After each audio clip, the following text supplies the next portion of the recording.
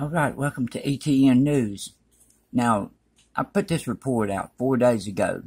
7 plus to an 8 plus earthquake starting at the Cascadia. That means the pressure is leaving here, if it leaves here, and it'll go on around the plate, transfer, or a lot of it can go toward the east, and some can go down toward the other side. Alright, now this was a warning 7 plus to an 8 plus. I didn't stir you wrong. Now, for one thing, let me explain. My power has been out for 4 days now. I don't know what took them 4 days, but there was some big trees and a big line. A wind came through here that, that we don't never see. It was just like a steady hurricane wind, and it just rushed through, bent all the trees over, and it laid trees over all the way in the line. But it only got them between 25 houses. That's the only ones that was without power in my area, was 25 homes. It took them 4 days to fix it. It was a mess though, it really was. Okay, now, like I said, I didn't stir you wrong. It's been 4 days. Now let's go look at something else. This here was a 6.5, and I reported it right after I showed that update, looking for a 7 plus to an 8 plus. Now let's go check out something else. Now, after we had the 6.5, which was downgraded to a 6.3, 18.1 miles deep in magnitude, and a 6.6 around Tonga. Right after that, the next day, 69.8 miles deep.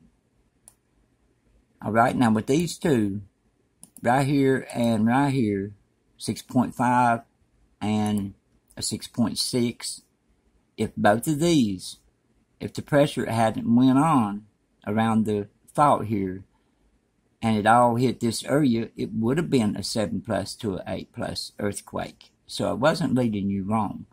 Now, we got another 6.0 or greater heading around the plate, getting ready to leave the Cascadia. That'll hit in the next few days. And the Cascadia got a little bit of activity. It got 3.3, 2.6, another 2.6, and a 2.7. Now today we had a 3.1 at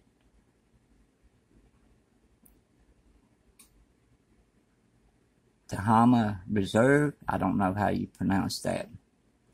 But anyway, California, minus 0.5 miles deep.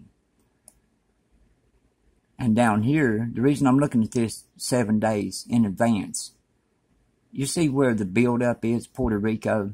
Okay, we're building up at Puerto Rico. That backs up pressure. Then we was building up down through South America. And that is backing up pressure. It can't come on through because of all this activity going on. And we had this 5.1 Panama come down through here. But the other earthquakes, since they can't get through here, they got to go this way. So they'll go around the plate and over this way. Now we got the 6.0 or greater coming. I don't know where it's going to hit. All I know is it's leaving the Cascadia. And from looking at this is a build-up. And over toward Puerto Rico is a build-up. And Panama is a build-up. So that would cause the pressure to go on down through here. Now, if it come on down through here, it would cause a larger quake down through here. That's what we got to watch. And another thing that we're looking at here, I know it's showing 7 days. Some people don't like that, but you got to look at it to see what you're looking at here. We had one over here, 2.9, west-southwest of Gladstone, New Jersey. And one up in Kansas, 2.7, Solomon. But we'll be looking at the new major here in a moment.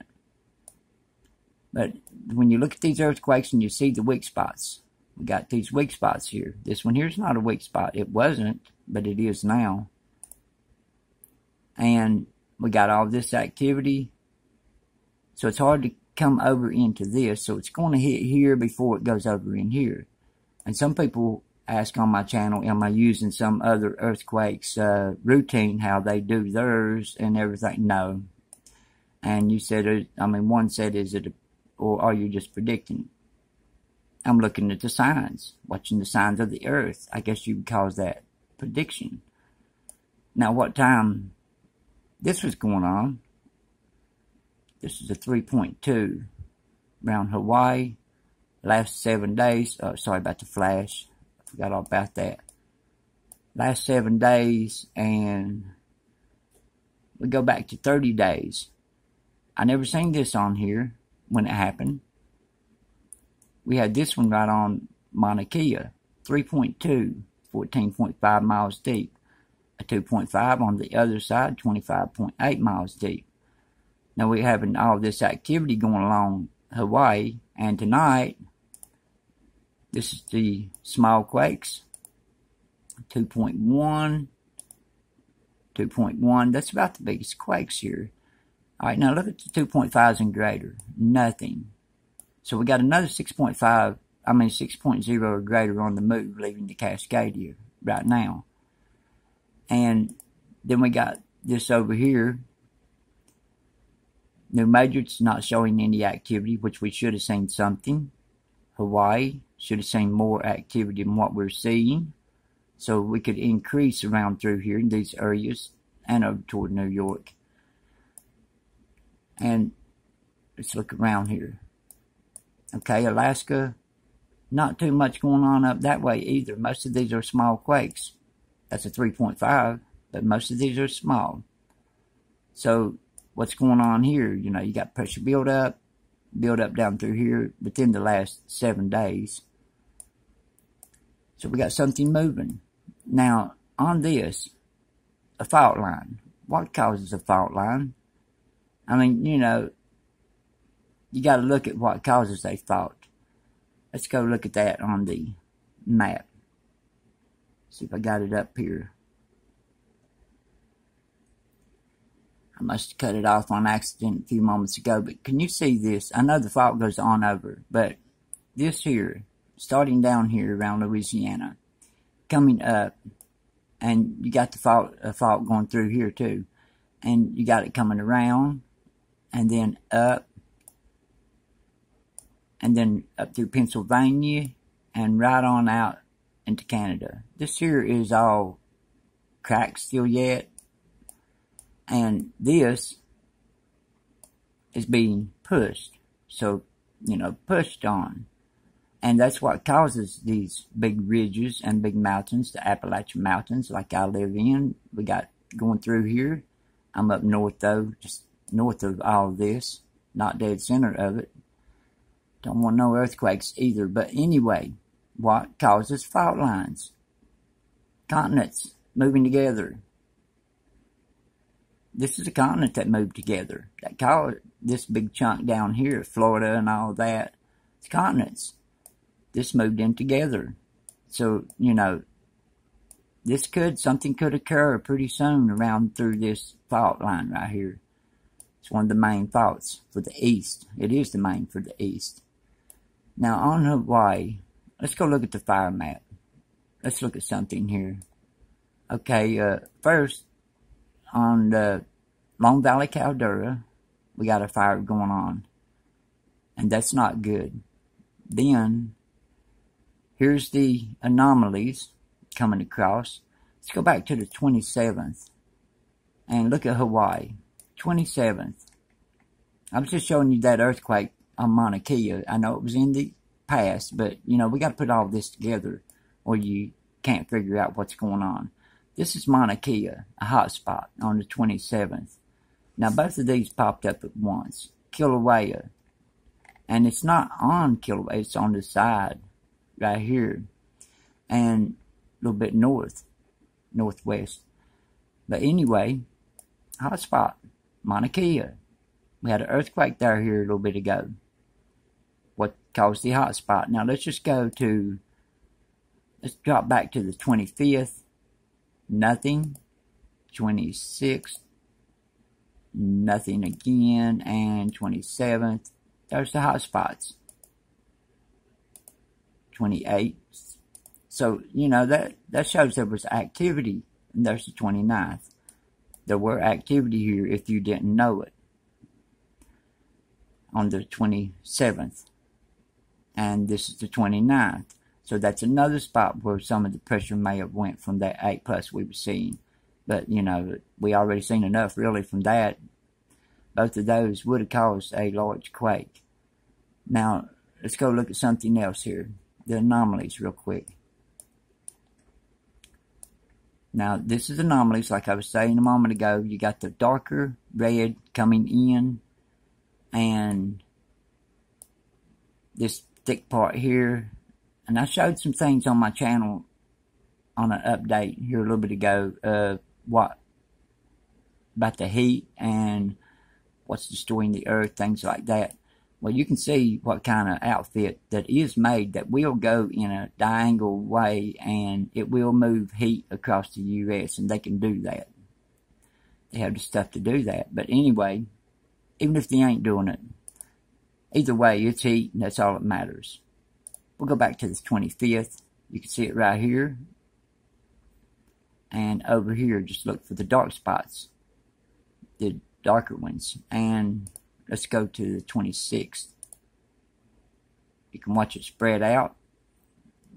And then we go 27th. It's moved over, going into Florida, just right here in this area. Now let's go 28th. Now look, about all Florida is covered. And it's going up this way. The new major is in this area is pretty well staying pretty hot, and the Great Lakes. I showed the heat map on that. I mean the soil temperature. All the heat was over in this way. Now we go to the 29th. You can see the Great Lakes right here. Starting out at Texas, and that's where the big storms has been coming from. And wow, it hit us pretty hard, and us up in the mountains. I know it had to hit everyone else, that one gust of wind, just one. One big long, I mean, it just kept going and going, you know, for a couple moments. Not too long, but it seemed like forever. Alright, let's go look at something else.